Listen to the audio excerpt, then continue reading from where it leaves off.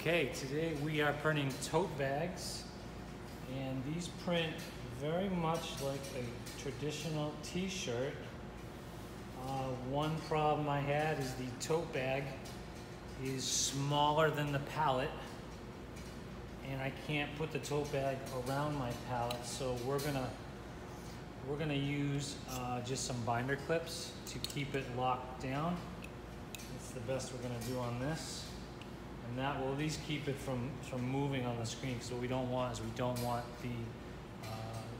our substrate, our cloth to move. So we're gonna do two colors. We've already set up the press. It's already registered, and we're gonna print our blue screen.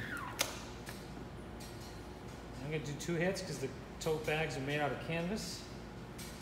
And I wanna make sure I get in the texture of the fabric. And that looks pretty good. And then I'm going to do our second color, which is red.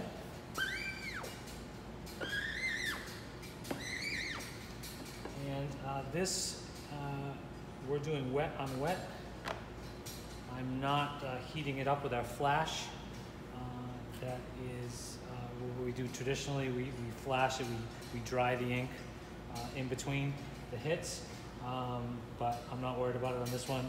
I don't really have registration, and it's moving all over the place anyway. So we're doing a wet on wet printing technique.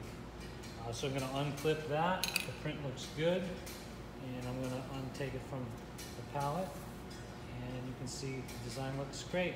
We're gonna run it over to the dryer and cure the ink.